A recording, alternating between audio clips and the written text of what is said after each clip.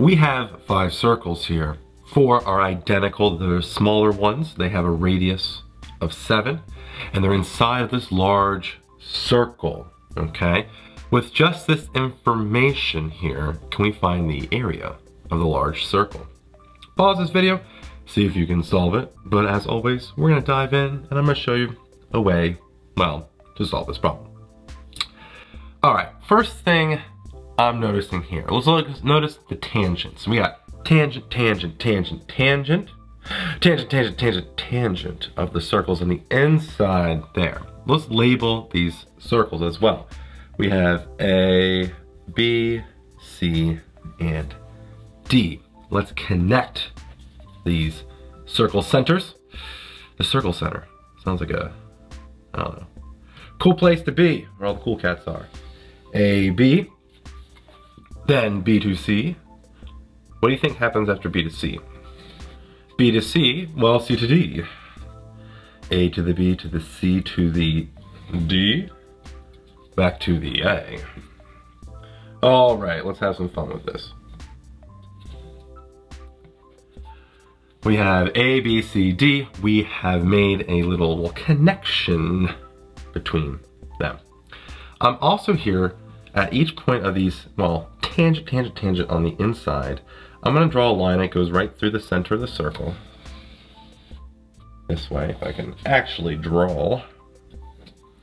And let's do the same thing vertically, okay? And you know, I did my best with the circles, as you saw.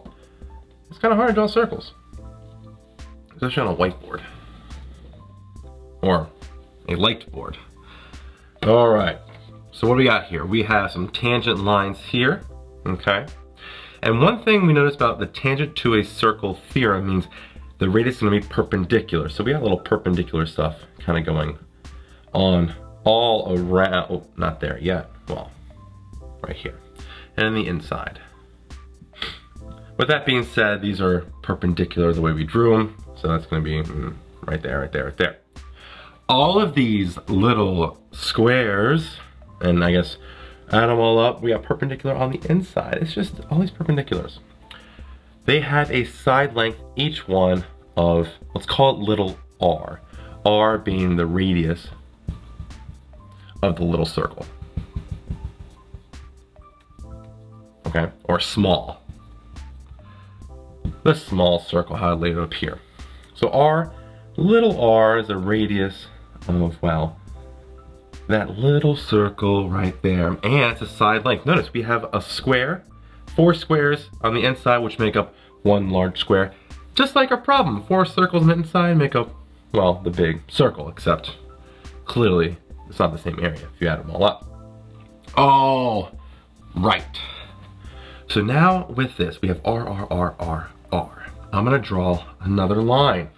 What am I gonna do that for, Sean? Well, let's connect AC, but continue to the points of tangencies at the end of the big circle right there. Boom, boom. Let's call this, we're at E, and we are at good old F. Okay. So if I can find the length of EF here, then I can find, well, big R, which is the radius, let's call it, of the large circle. Hence why I had to change it to small circle instead of little. Can't label 2 circles L. Anyway, so the R is the radius of the large circle there. Well, how can I find the length of EF? Can I find the length of AC though? AC being on the inside. Let's make a little triangle. Think of triangle ACD. ACDC. What do we know about it? It's a 45, 45, 90 degree triangle. How do we know? It's isosceles. We have R here, 2R. 2R is the length there, 2R. So AD equals DC, which is a 2R, the length right there. And since this is a 90 degree, the other 2 corners must equal 90 degrees, which is 45 degrees. What do we know about 45, 45, 90 degree triangles? Their side lengths have a proportion of A, 2 square root of A. If I remember correctly, look at my notes, just double check. Yeah. Oh, a square root 2. See, I always mess that up. I could edit that out, but that wouldn't be authentic. A square root 2. Always mix things around. All right, trying to be authentic here for you all. So if A, in this case, is 2r, that means the length of AC, that hypotenuse, is a 2r square root of 2. Okay, all right, all right. So what's the length of EF? EF is equal to that 2r square root 2, the length of AC, plus the ends here, which is just a radius and a radius, so it's plus 2r. All right? Now, I want the radius of the big circle, okay? And the radius of the big circle, well, it's gonna be half of this, because that is the diameter. EF is our diameter.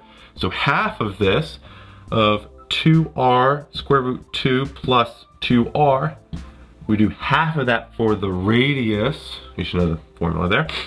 And big R is equal to, the 2's cancel out with these 2's, and we have r square root 2 plus an r. Now luckily for us, oh, what did I do here? Oh, let's just keep going. Let's keep it in terms of r. We'll reveal it at the end. The area of a circle is pi times a big R squared, and we know the little r's. So it's pi times r square root 2. What? Don't forget the parenthesis there, Sean. Not too bright.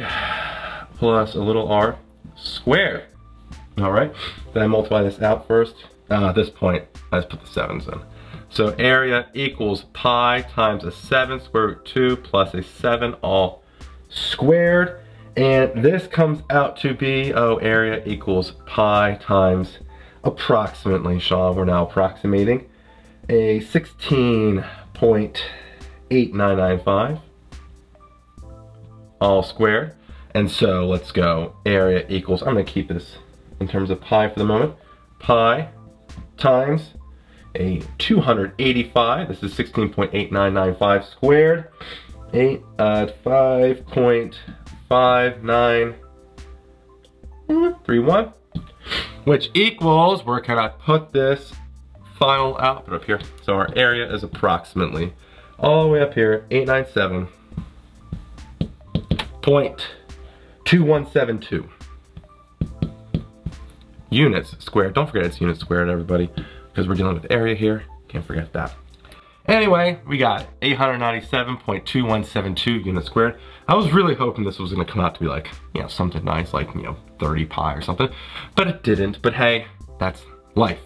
We got the area of the large circle here, and it's at approximately 897 units squared. Is that what you got? If so, great. If not, I hope you learned something here, and that's really the point of this video. So, as always here, thanks for watching.